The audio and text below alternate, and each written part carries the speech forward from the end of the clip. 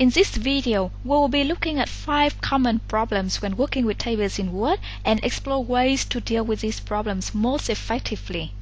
In the first table, you can see that for some reason the table is spreading beyond the border of the page, and this normally happens when we cut and paste the table from another Office application such as Excel or PowerPoint. Normally, our first impulse is to try to drag the cell border in order to fix it, but it will take a long time, and even then, it still might not work properly. So a better solution is to click on the entire table. Actually, no, you can click anywhere inside the table. Go to Table Layout, go to Auto Fit, and select Auto Fit to Window. Window here means the page border.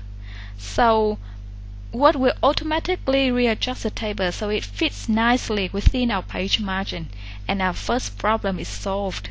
In the second example, there is nothing wrong with our table except it does not look nice visually. The first row has very little text but is occupying too much space, whereas the second row has a lot of text and not enough space. We would like to see the table to somehow be able to readjust according to the amount of text in each cell or column. In this case, just click anywhere inside the table, go to Table Layout, go to Auto Fit, and select Auto Fit to Contents, and our problem is solved. Another problem is uneven row heights. You can see that these rows have one line of text each, whereas the last one has 2 lines of text, so the row heights are not even. What we want is for each row to have equal height. We may be tempted to do it manually, like this, but it will take a long time.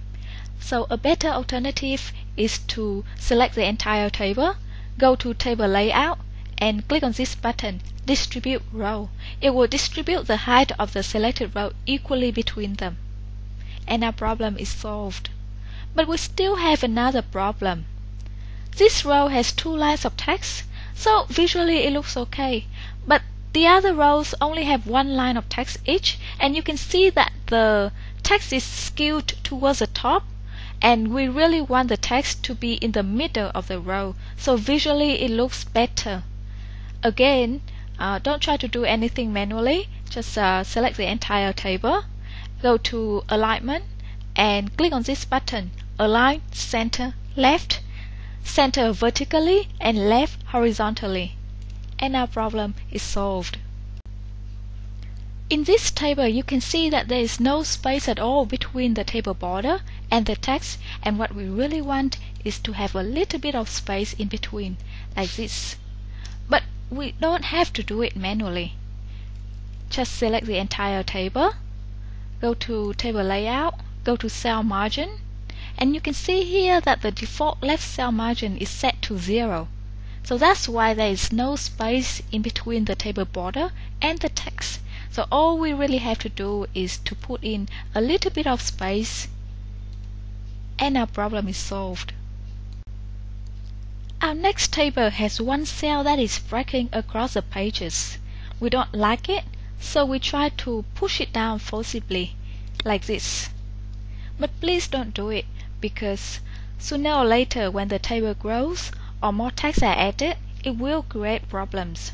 What we should do is to select the entire table, go to Table Property, Row, and you can see here that there is one option that allows a single row to break across the pages, and it is checked by default. So all we have to do is to uncheck this option, and in the future, any row that is trying to break across the pages will be automatically managed, and our problem is solved.